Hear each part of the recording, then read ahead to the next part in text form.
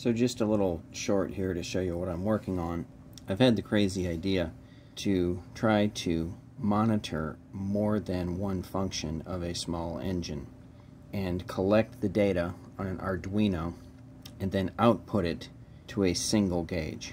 The single gauge will have some kind of a display perhaps underneath it that will indicate what kind of data we're looking at, voltage or amperage or whatever it is, and then have a scale made of colored LEDs to give you a green, red, yellow visibility of the range of the needle. And then finally, of course, the needle itself has to be mapped to the value that the sensors are indicating. So step one, what I have here is actually a tachometer that would read from a coil. And then I'm using the Arduino and a Mosfet to spit out a square wave signal into the tachometer.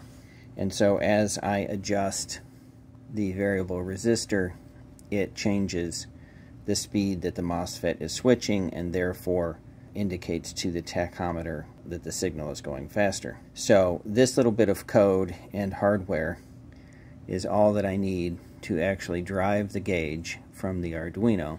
And then all I need to do is the very simple matter of reconfigure the gauge to be blank, embed the RGB LEDs, design a display that will have the textual output to indicate what you're looking at, and then design and map all the input sensors into the Arduino to actually monitor the various components. We'll see where it goes from here. But step one, the little proof of concept of outputting the value of an Arduino onto a physical gauge, step one is complete.